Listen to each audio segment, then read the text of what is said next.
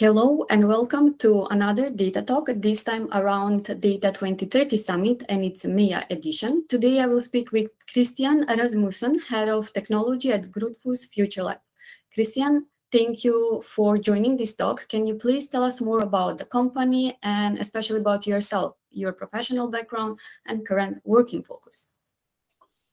Thank you very much for the opportunity, Natasha. I'm working in the company Grundfos, which is more than 75 years old and known in the pump business. We are moving more into service business and provide more value in that sustainability and energy saving area. And I've been with the company for more than 23 years. Today I'm working in Grundfos Future Lab, which is our corporate venture organization. And I'm working in delivering efficiency on larger chill water plants because there are vastly energy wasted in those plants that we can actually go and save. I have a background in engineering. I also built a data analytics and a data engineering team in Grundfos. So I also have a good data background when I work in this building venture space. Thank you for this introduction. And at the event this March, you will share more on from value to data in corporate startup.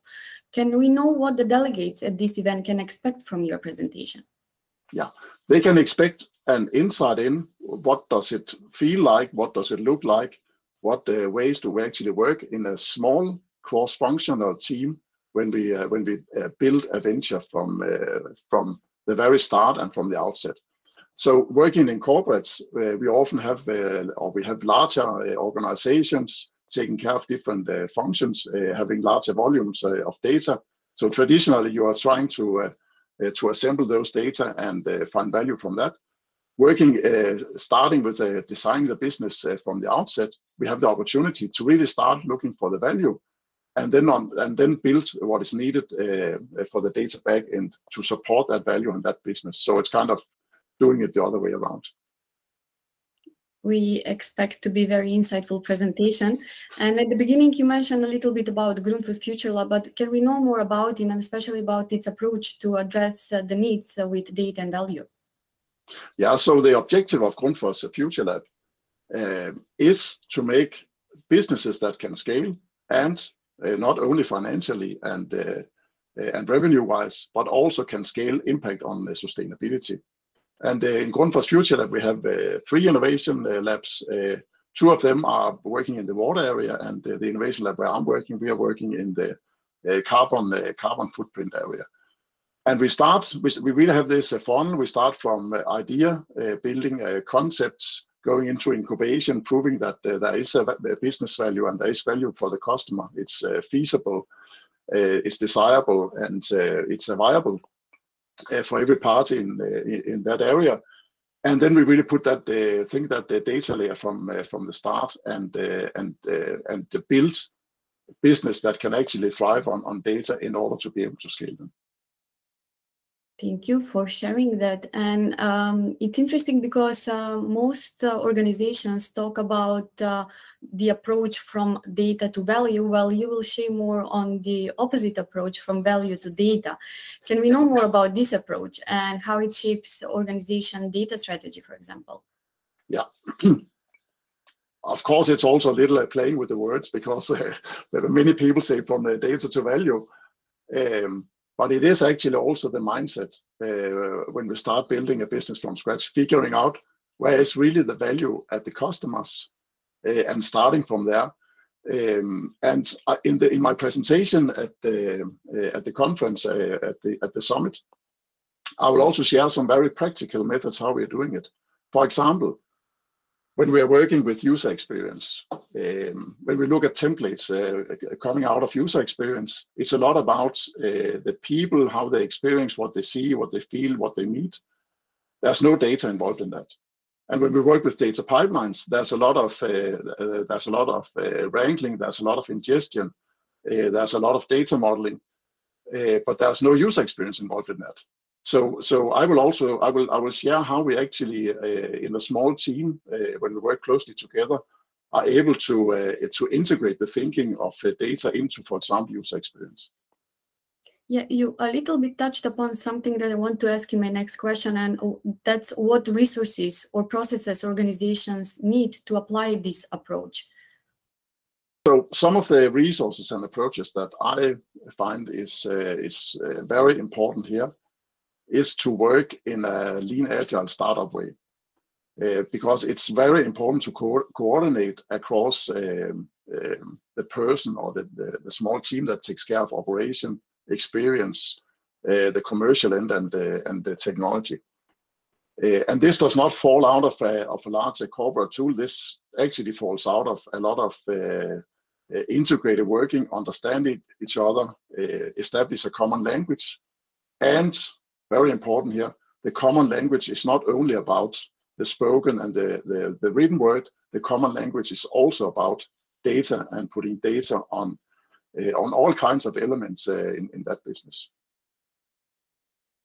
Okay, and nowadays, how this approach from value to data is essential for the organization that you work for, but in general for other organizations?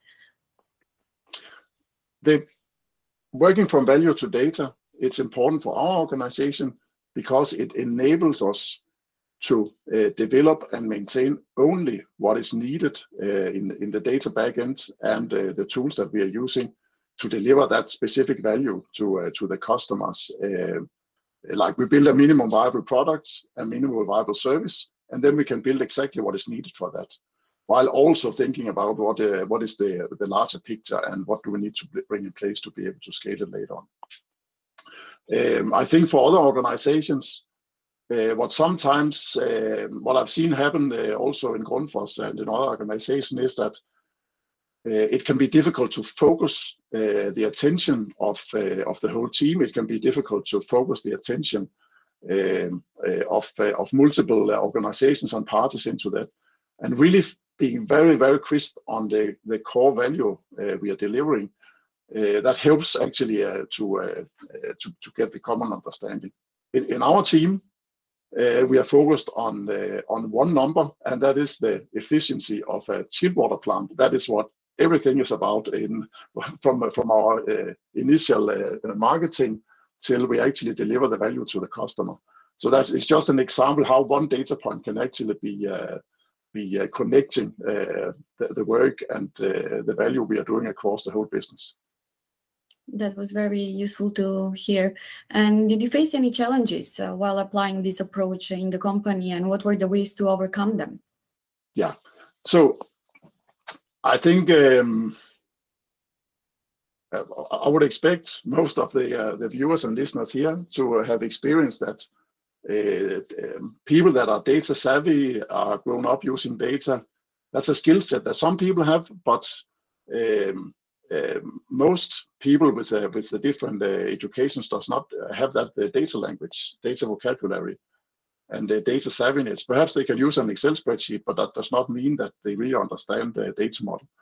So that's one of the things that can be an obstacle, and that needs to be put attention to. It's not that it's impossible or it's too difficult. You just need to put attention to actually also talk about data in many of the aspects and in the daily work. Thank you. And do you have any final benefits to emphasize of this approach for the organization and overall the data management today once everything is in practice? So for us, it enables us to move faster. It enables us to cut away things that we should not do. Really to use this approach, focus on the value, and then come with the data.